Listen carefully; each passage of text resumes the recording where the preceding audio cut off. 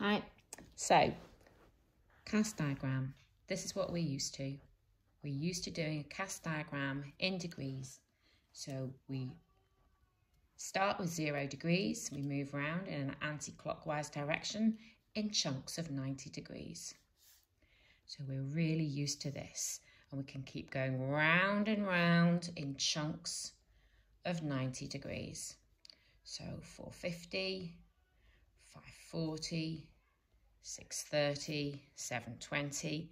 And if we want to, we can go in a clockwise direction, which would be negative 90, negative 180, negative 270, negative 360, and so on. Now, all that's going to happen is we're going to do this with a cast diagram, but with radians. So we start with 0 radians. We move round in the anti-clockwise direction. Now, instead of 90 degrees, we'll be going pi by 2 radians. Another 90, or 100, well, which would have been 180 degrees, but that's pi radians.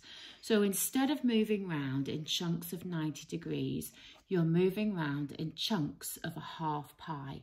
So this would be 1.5 pi radians, but we tend to write it like that. We wouldn't really write 1.5 pi radians. 2 pi radians, then again 2.5, which we tend to write as 5/2 pi, 3 pi, and so on. So 7 pi over 2, 4 pi, and on and on and on. And of course you can go in the clockwise direction, so in chunks of negative pi over 2 radians. So it works exactly the same as with degrees. You're just in chunks of a half pi rather than 90 degrees. Right, so question 1, we're going to solve this equation here. So I'm just going to bring that slightly down. Okay, we're going to solve cos x equals 0.25, and we can see that our angles are in radians. There's no degree symbol, and the multiple of pi there gives it away. So make sure your calculator is in radian mode. Remember, most of you have got those calculators where it'll tell you what mode you're in. So I'm going to draw my cast diagram. I'm going to circle the quadrants where cos is positive. I'm going to inverse cos 0.25 on my calculator, and that gives me 1.32. And then I'm just simply going to draw 1.32 into each of my ringed quadrants. I'm then going to read that off from 0. So I'm going to get 1.32 radians. And I'm then going to go all the way around to 2 pi radians and then come back. So 2 pi minus 1.32 is 4.96 radians. And what you could do is you could take the cos of both of those angles and check that they are both 0.25. So question 2, so slightly harder. So question 2, you've got the tan of 2x equals -1. So, and you've got your angle in interval notation. Now that means that x lies between minus pi and pi, not equaling them. First thing I notice is that I've got a multiple angle there. So I'm going to change my range just so I don't miss any solutions. So that's the first thing I'm going to do, and I'm going to solve for 2x, and then I'm going to divide by 2 at the end. So get my cast diagram. Tan is negative, so I'm going to circle the quadrants where tan is negative. Right, what I'm going to do to get my acute solution, remember I can just ignore the sign because I've already dealt with it. The inverse tan of 1 is a nice exact multiple. Obviously in degrees we know it'd be 45, but in radians it's pi by 4. So you draw into your ringed quadrants from the positive x-axis, and now let's read off. So if we start from here, we're going to have pi minus pi by 4, which is 3/4 pi. And we're going to go all the way around to 2 pi minus pi by 4, which is 7/4 pi. And now I'm going to go in the negative direction. So minus 1/4 pi, and then minus pi take away another quarter pi, which is minus 5/4 pi. Now, they are my solutions to 2x, okay? I've put x down, but quickly I've spotted it and I've changed it. They are my solutions to 2x. What I'm now going to do to get my solutions for x is divide all through by 2. So I'll have 3/8 pi, 7/8 pi, minus pi over 8, and minus 5/8 pi. And you can see that all of these lie in that range. And of course, what you could do is you could just find the tan of double that and check that it's -1, and you could check them all that way. Right, next question. So slightly harder range here. So that should say solve sine. Just quickly change that. We had no trig in there.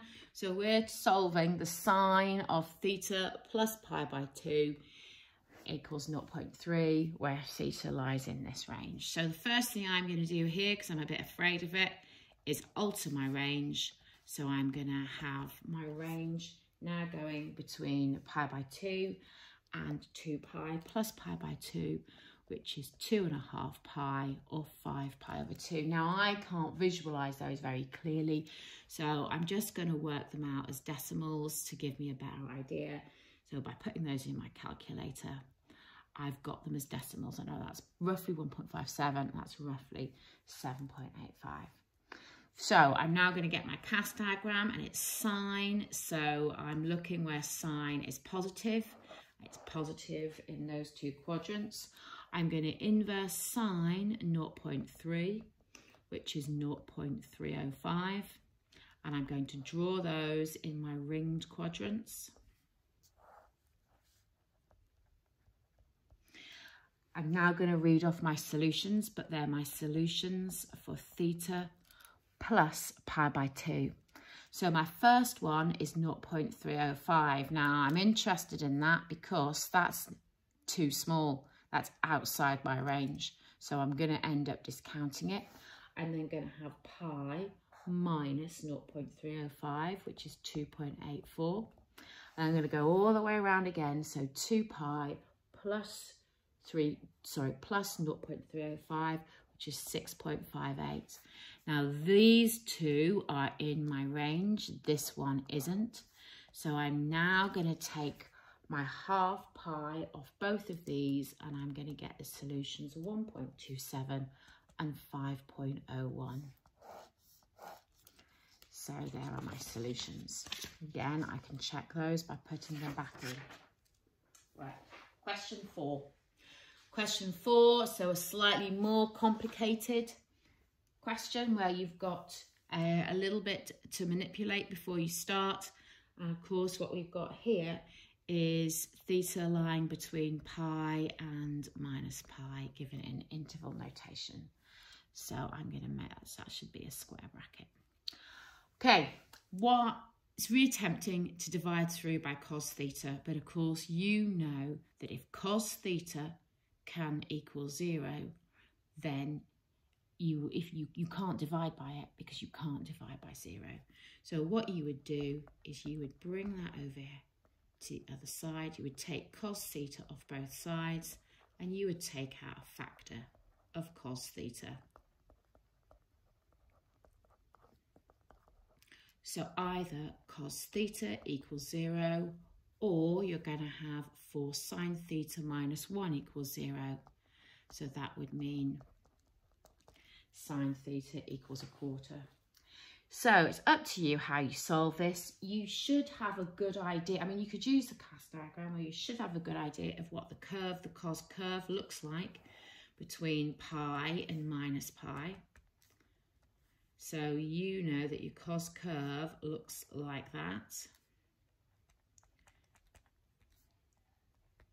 So instantly I can see that theta is pi by 2 and minus pi by 2. If I couldn't, I could still use CAS to get that. Here, it's straightforward CAS. So, you know, sine is positive here and here. If I inverse sine a quarter, I get 0.253.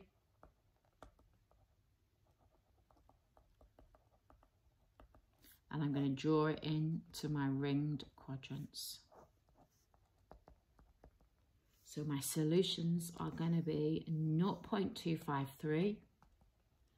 And my next solution is pi minus 0.253, which will be 2.89. So 4 solutions there. Number 5, again, harder still.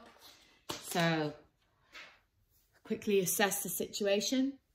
What I'm going to do is I'm going to take root 3 cos theta off both sides.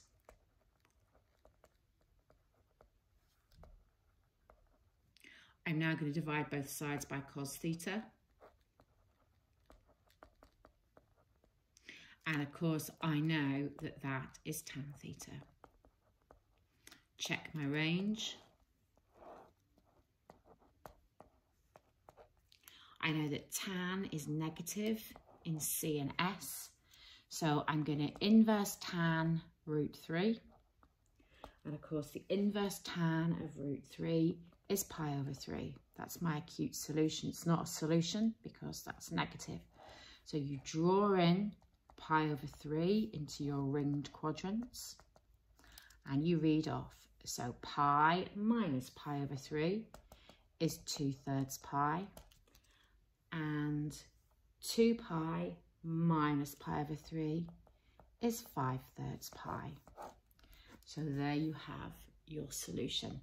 Right, question 6, slightly harder. So if you have a quick look at question 6, so quite a full-on question here. Show that sine x equaling 4x, sorry, 2 sine x equals 4 cos x minus 1 all over tan x can be expressed as 6 cos x all squared minus cos x minus 2. So I'm going to take this, and the first thing I'm going to do is get rid of that awful tan x on the bottom. So I'm going to multiply by tan x.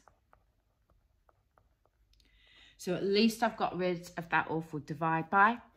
I'm now going to rewrite tan x as sine x over cos x.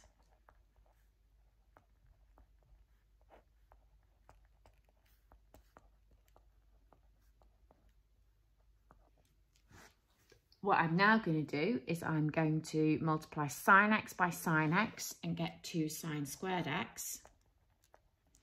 And at the same time, I'm going to multiply this side. I'm going to multiply all through by cos x. So that's going to give me 4 cos x all squared minus cos x. I know that sine squared x plus cos squared x equals 1. So I'm going to rearrange this to make sine squared x equal 1 minus cos squared x. So I'm going to have 1 minus cos squared x there.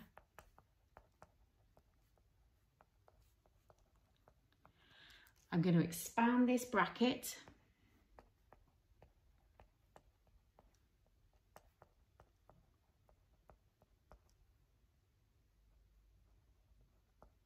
I'm going to now add 2 cos squared x to both sides and take off 2. So I'm ending up with 6 cos squared x minus cos x minus 2, which is what I was asked to show. Okay, now the second part of the question asks you to then, using this, solve it. Well, you know that you've manipulated that in the first part of the question to look like this. So you've now just got a quadratic in cos. So turn it over. So quadratic in cos, just make sure I've got my paper in there, which is fine. So with my equation, 6 cos squared x minus cos x minus 2 equals 0. I'm going to make a substitution. So I've got 6y squared minus y minus 2 equals 0. Now, if I was asked to show detailed reasoning, then I've got to make it look like I don't have a calculator. So I would show that I'd factorised it. So again, I'm showing detailed reasoning here. So factorising it, I've got those solutions. But really, that's the cos of x is minus 2/3, or the cos of x is 1. Here, I would use my CAS diagram. Cos is negative in S and T. If I inverse cos 2/3, I get 0.84. Hang on, so if I inverse cos 2/3, I get 0.841. So I draw that into my ringed quadrants, 841 and 0.841. So that's going to give me pi minus 0.841, which is 2.301, and pi plus 0.841, which is 3.98. Cos x equals 1. Well, you know for this range that the cos curve looks like that. So straight away you can see that your solutions are 0 and 2 pi.